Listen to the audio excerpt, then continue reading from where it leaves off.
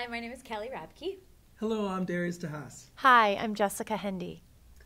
and we are getting ready to do The Wizard and I, the music of Stephen Schwartz at NJPAC on October 28th. You know, Stephen has such a huge body of work that there's only so much we can cover in in a cabaret-style evening, but we're going to cover as many shows as we possibly can.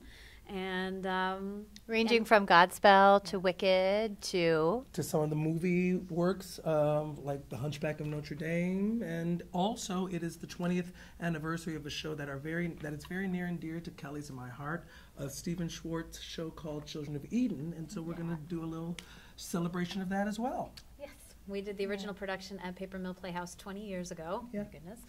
And And we still look good. yeah, we're going to sing our songs. We're still singing the same key. Yeah. Yeah, I've sung with Stephen Schwartz in symphonies, and I certainly love singing any of his music any chance I get. He's one of my very favorite composers of all time. My last cabaret show that I did was actually devoted just to Stephen's work, so I could give you 15 songs that I love to do. Stranger to the Rain, which was my song in Children of Eden, will always be very near and dear to my heart. I love Meadowlark. I love Colors of the Wind. There's so many. Yeah. That is a hard question. But I love, I love Lost in the Wilderness, which I did in Children of Eden, but I also love songs like Lion Tamer. Yeah. I love Lion Tamer. Yeah, Morning Glow from Pippin, which we're going to be doing. What about you? I also love Meadowlark. It's one of my all-time favorite songs.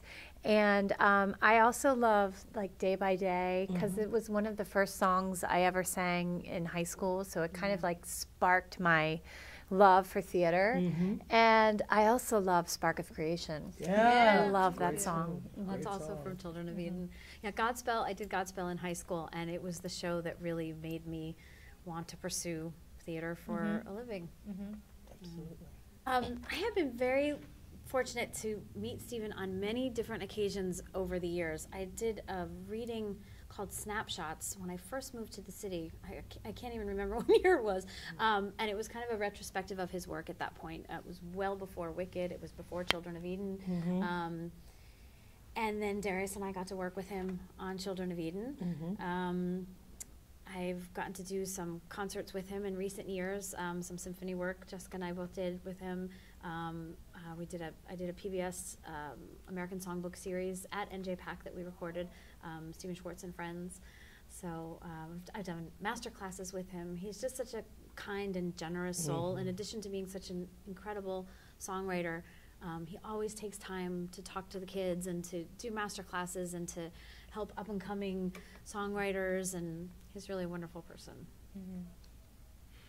Yeah, and just to put on that, I think he's constantly evolving.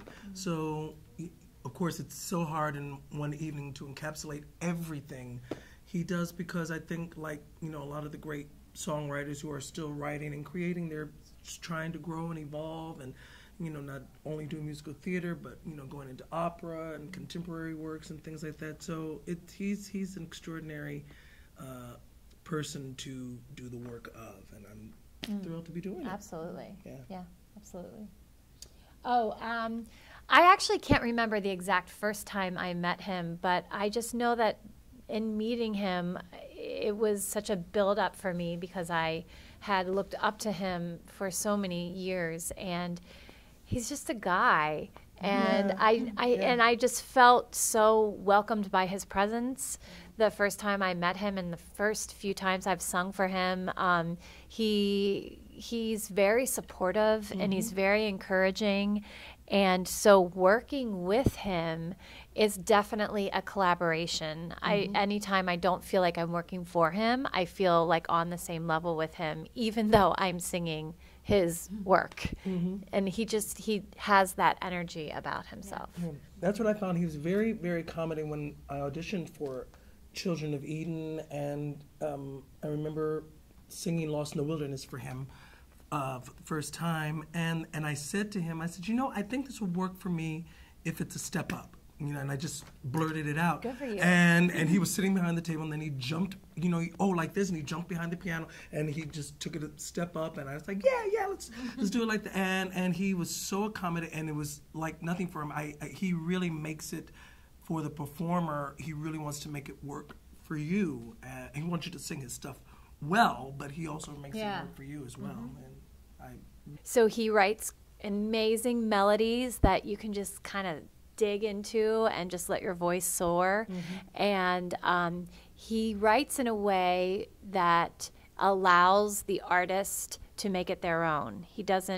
His music isn't micromanaged so much where it has to be sung exactly the way it's printed on the page, I find. Yeah, I agree with you, absolutely. And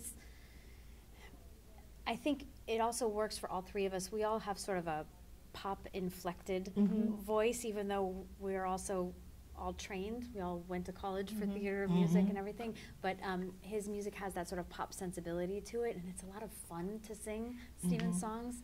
And I find there's a lot of emotion in his music too, and it's and his lyrics are easy to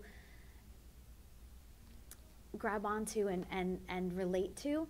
As incredible as, say, Sondheim may be, it's a very cerebral type of connection to that song. Whereas with Stephen's music, I feel like it's more, it goes on emotion. And I really the more relate you to give it. yourself over to it, when you give yourself over to it, it will support that as much as you can give to it. And that's what I find.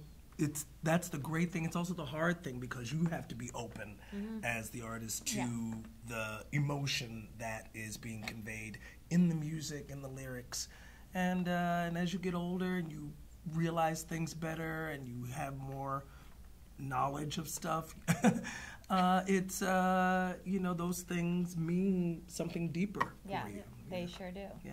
As Jessica and I try to get through For Good without crying. So we're looking forward to seeing all of you on October 28th at 6 p.m. or 8:30.